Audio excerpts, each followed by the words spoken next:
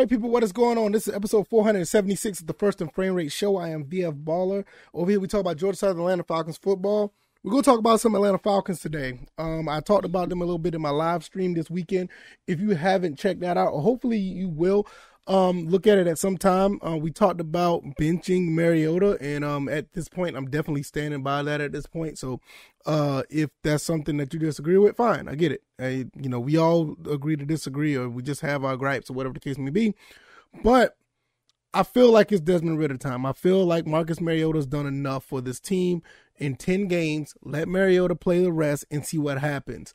With that being said, the title of this episode, the Atlanta Falcons should not, I agree with myself, and I will say it again, they should not look for a franchise quarterback.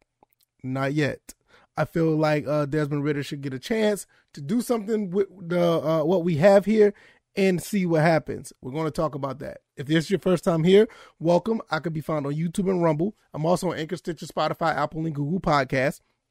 And I want to appreciate everybody who did come to that live stream. I mean, it was a really good, healthy discussion. A lot of guys put in their 2 cents. A couple people gave me something to think about. And that live stream that we did that Saturday basically was going to be this episode today. But since Georgia Southern wasn't playing and the Falcons wasn't playing because they both played on Thursday, I put that out there, and it made me take the next step. And the next step is now, like, you drafted a quarterback in the 3rd round with Desmond Ridder. Desmond Ridder has shown flashes in the preseason, but the problem is he hasn't played a down yet that I can remember. I don't think he has. He hasn't played a down yet in the regular season. To be quite honest, I don't see the reason why he shouldn't play at this point. You have a situation where you know what you got with Marcus Mariota. Mariota has not played very well in the last couple of games. I don't want to go down that whole spill of, his performance, because we talked about that for almost an hour and a half this weekend. But I feel that you give Desmond Ridder these last 7 games and see what he can do. I mean, I'm not saying that you're tanking or anything. I don't think you are. In some cases, this could be an upgrade to Mariota, believe it or not. But I feel like this is the time to see what you got. And knowing what you have with him, then you would know later on if you have to look for another quarterback in the draft. But I think after 7 games, I think is much more of a window, is much big of a window to see what you got in Desmond Ridder. You're going to get all types of scenarios thrown at him, from mid-season woes, first game woes, all type of scenarios in and out of a game, to, let's say, if the division is on the line, and how does he respond to the division, winning the division at the end of the season? What happens in certain rivalry games? You got to understand, we still got the Bucs and the Saints to play. What happens if we do make it to the playoffs? How well does he play in this first playoff game?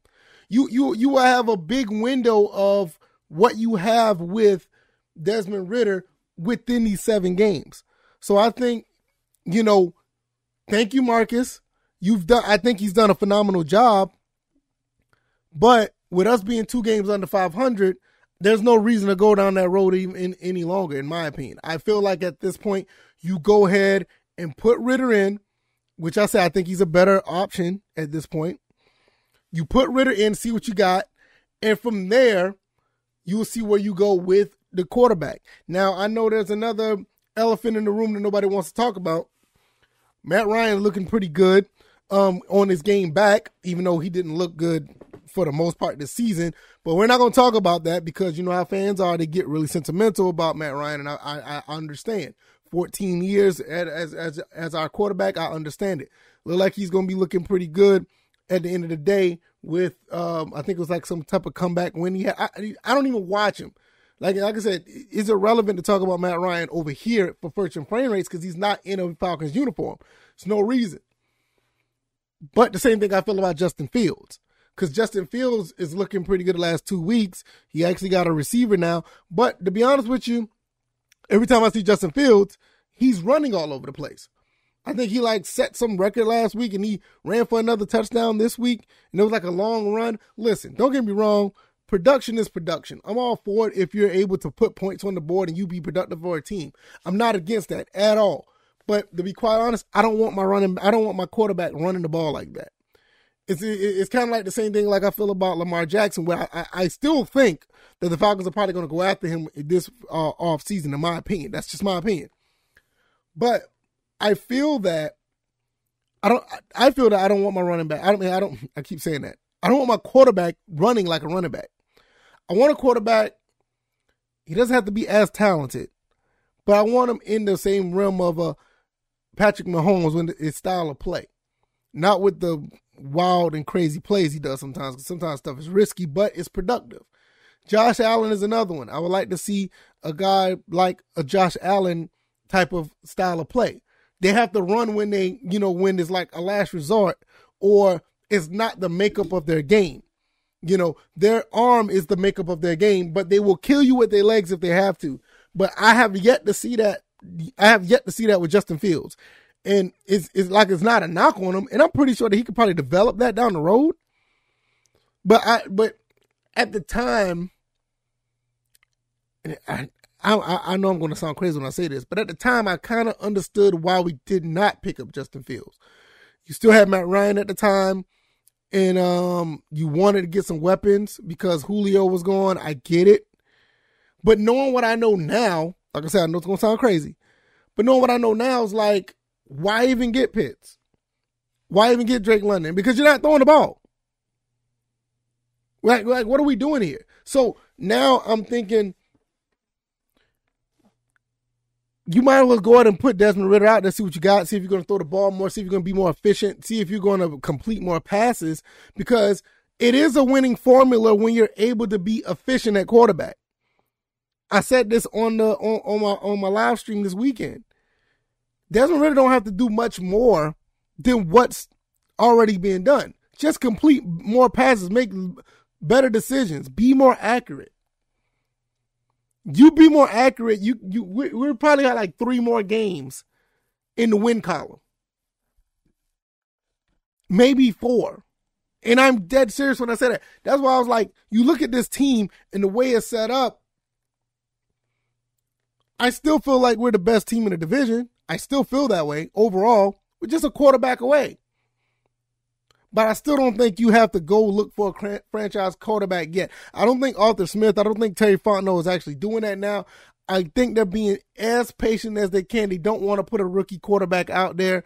They want a veteran. They want somebody who they think that could figure it out. But after 10 games, you're 4-6. I don't think it's not much more to figure out yet. You're 2 games behind in the division. It's nothing else to figure out. You know what you have with Marcus. You about to go up against Justin Fields next week. Then we play. Let me look. I think we play Chicago. Let me say that before I get this wrong.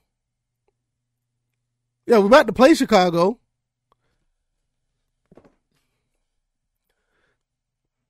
So something needs to be done here. Something needs to be done. And in my opinion, I feel like I think the only thing you could do, honestly, is go ahead and put Ridder out there. Why not? That's how you will figure out what you got. I guarantee you put Marcus Mariota out there again, at least you find out what he has in a half. If Marcus can't do anything in one half, in halftime you need to put Ridder out there. But I don't even think that's healthy in the long run. I just feel that you just need to go ahead and put Ridder out there, let him start. Go ahead and let him start. There's a lot of other places that, I'm not going to name right now. A lot of my contemporaries out here that's doing content creation on this team, they are looking at, they are saying the same thing I'm saying. It's finally time to see what Desmond Ridder has. It's time, and it's no reason to. Now, from there, you'll find out if you need to get a franchise quarterback from there. But as of right now, there's no need to look for one right now. And I understand you look at the quarterback we could have got, the kid from Kennesaw. It'd have been nice to have him.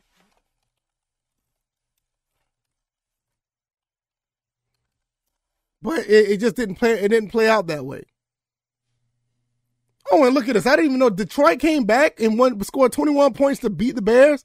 My God. I'm looking at it now. Didn't even notice that. Wow. Anyway, like I said, you look at the situation with the Falcons. It's time. It's time. There's no excuse at this point. There's really no excuse. Go ahead and put them out there, see what you got, and then you figure out the franchise. But you're trying to get a franchise quarterback right now. That does you no good. That does you no good. Because they're basically saying you're trying to tank for the rest of the season. And I know there's a lot of people that I've seen on Twitter say this, and I'm like, okay, I get it. You know, you have your opinion, but piggybacking on what I said in the live stream with it's time to bench Mariota, that doesn't mean you go after a franchise quarterback. You go see what this kid has. You go out there and see what he has. Now, before I link this over and finish off, I want to give you a shout out to my sponsor, BetUS. The link down in the description, you will have a chance to put in $100 and more than double, get 125% sports credit or bonus to your account so you can bet on games like what we saw today, like the Bills and Vikings game. Or, you know, what do you think that the Falcons are going to do against the Bears? You know, all these other games that are out there. Georgia Southern's playing Marshall. You know, I'm be honest with you, I'm scared to take any of those games now. I lost money last week. But it wasn't that bad because I had that 125%, you know, boost or bonus. So I did not have that big of a loss. I still, you know, didn't lose my shirt. And I think that's something that you may be interested in. Go click the link down in the description if you want to look at trying to bet on a few games, see if you can win some money, have some fun, pay some bills, get some things ready for the Christmas. See if you can do all of that. That'd be awesome. You know, I highly recommend it. BetUS has been doing pretty good for me, and I highly recommend for you guys to check it out as well. The link is down in the description, and we'll talk more about that later on in the week. Now, at the end of the day, I will say this. I feel like Desmond Ridder gives us a pretty decent chance to win the rest of our games, and I'm not thinking we're going to win all of them. But I do feel that the Falcons have a good chance to upstart this the second half of the season with Marcus Mariota. With Desmond Ridder. I'm looking at Marcus Mariota on the screen. But with Desmond Ridder. And you have nothing to lose at this point. In my opinion. The next 3 games, once again, looks pretty... the next 4 games look fairly winnable.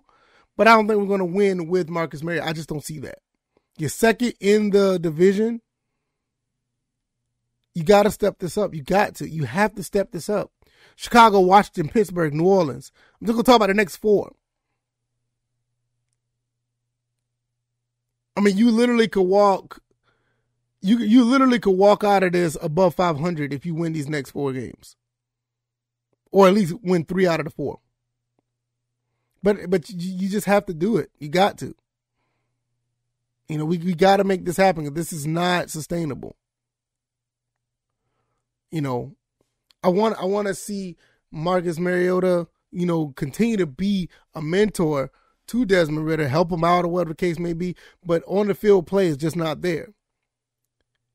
And then once you figure it out with Desmond Ridder, then you can see if you need a franchise quarterback. But now's not the time. Don't let these other teams, what they're doing, fool you. This team is a pretty good team. We all know what the problem is. You don't go in and go to Seattle and beat Seattle. You don't beat Cleveland. You don't beat San Francisco. You don't beat teams like, you know, you don't be competitive with all these other teams and say that the team is bad. We all know what the problem is. But something needs to give. I'm just going to leave it there. If you like this commentary, hit the like button, share this podcast, subscribe to the channel if you haven't already. Thank you guys for all the support. Once again, click that link down in the description if you want to support with BetUS. Get yourself, put $100 down, get 125% sportsbook bonus, and go in there and try to win some games. Win some bets. You could bet on anything. And all that other stuff in that umbrella. You can find a way to possibly get some stuff for your child like I do. Hopefully if I win some money I would. But I'm going to get them something anyway. All the links down in the description if you want to support. You can find me on Twitter. You can find me on Anchor, Stitcher, Spotify, Apple, and Google Podcasts. I'm also on YouTube and Rumble. I do have a Discord. You can check that out as well. I do have a locals. I haven't done much on locals yet. I've been stretched out a little bit, but I'll try to put something there every now and then, and hopefully that'll work out. But we're going to get out of here, and hopefully we'll see you guys on Tuesday. All right, y'all. Y'all take it easy. Y'all be blessed. Bye-bye. Peace.